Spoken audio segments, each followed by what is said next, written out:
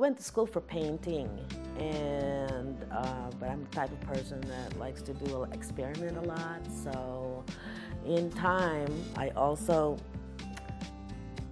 learned stained glass, computer graphics, all different, anything that I can get a hold of. I don't really have a particular style of painting because I love to experiment with the paint and see what it could do. I may be painting a certain way for a period of time, enjoy it, and then max out on it. And then I'll change. I love to experiment. I like to use vivid, intense colors.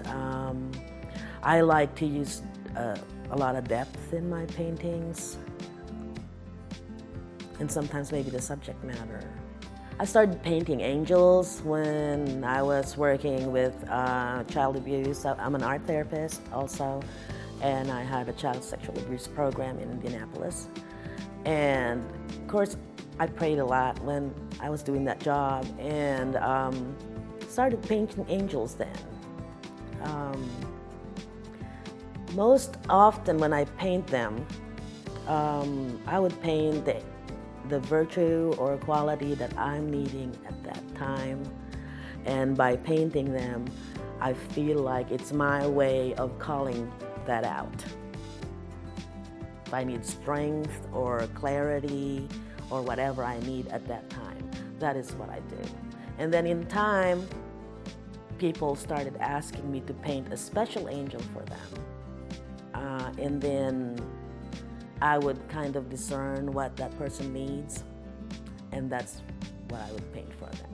People they've come back to me to relate to me what has happened when they gave a picture to somebody.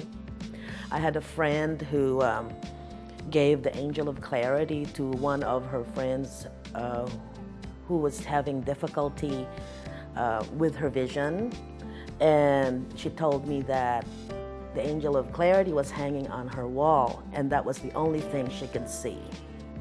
So it's kind of really nice feedback to know that it's doing something. I do a lot of praying when I'm painting things like that, especially for somebody, or if somebody's having some difficulty, or if a request was given to me. I'm from the Philippines, and my partner is from here, but he's part Native American. We study a lot of different kinds of spirituality. I think that everything that anybody touches will carry their energy. So I don't paint when I'm feeling bad, knowing that those paintings will be hanging in somebody's home. They'll be living with that painting. So as an artist, I want to use my paintings as a vehicle for creating more harmony in the house. It works that way with the angels as well. I think the intent is really important. I love painting landscapes because actually just the beauty of nature. I'm in awe of it myself. And most of the landscapes I paint are places that I've been to. It's very hard for me to paint a landscape where somebody can just give me a picture and say, paint this. Because part of my painting is that the energy that I get from that place, when I go to a certain place, I bring it back and then I put it on canvas. I try to reflect how I felt while I was standing on that hill or looking at a certain place that I've enjoyed looking at. I work a lot with the temperature of the color, cool and hot colors, what colors go back, what colors recede, what colors come forward. Different kinds of yellows. Some yellows will go back and some yellows would come forward. Some reds would go back and some reds would come forward. So I use a lot of those techniques to convey the message that I would like to come out from the landscape, which is, most of the time, it's the strength of nature. I've always wanted to be an artist, ever since I was small. Yes. In fact, I actually was in veterinary school in Spain. I went to school in Spain and came back and said, no, I want to be an artist. So I gave up a lot to be an artist. I gave up veterinary school. That would have been a more stable job for me. And I could continue on to be a doctor. But that is not what I wanted to do. When something is inside of you and it wants to come out, it's gonna win. It's gonna win. Even if I practiced a different vocation for a period of time, the bottom line, I think that you cannot fight that and be happy at the same time.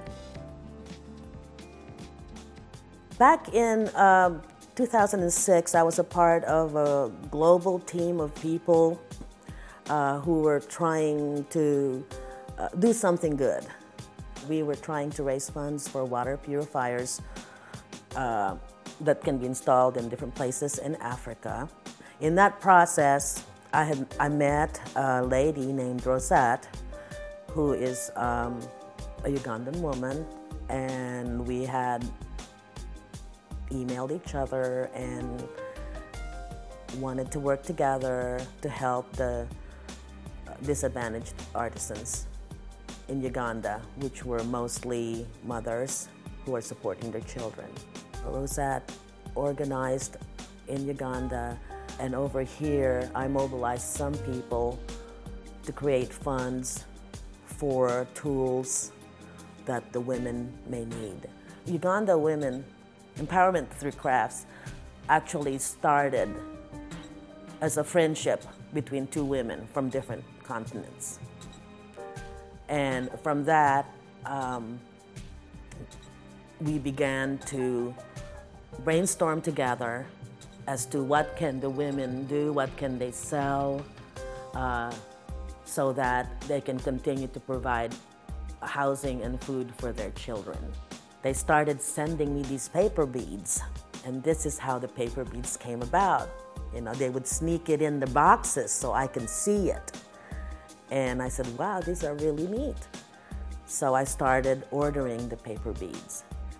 And then one of the biggest gifts that they thought was really a reason for celebration was when we gave them enough money to buy 3 little paper cutters. Well, they're big paper cutters, but paper cutters. Because to make these beads, you have to cut long strips of paper, and they were doing them with small scissors the whole time. These paper cutters was like progress. That was something that they really enjoyed. When I first brought the beads out here in Louisville, everybody just loved them. Rainbow Blossom carries the beads, and then Amazing Grace carries the beads. Lexi's Trading Post on Bardstown Road. And I also have different stores that have since then started calling me. I have ones in Washington, one in New York, one in Kansas. So it's starting to expand in that way. And I would love for the paper beads to expand more, because the more beads are bought, the more the women are helped.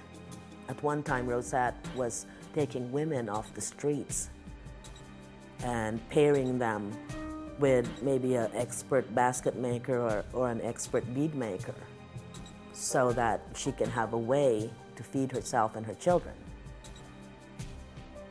which is, I think, a really nice thing, you know, that is happening in that organization. It's not just artisans selling, but also artisans helping each other, helping other women, you know, helping those who need to learn skills so they can survive.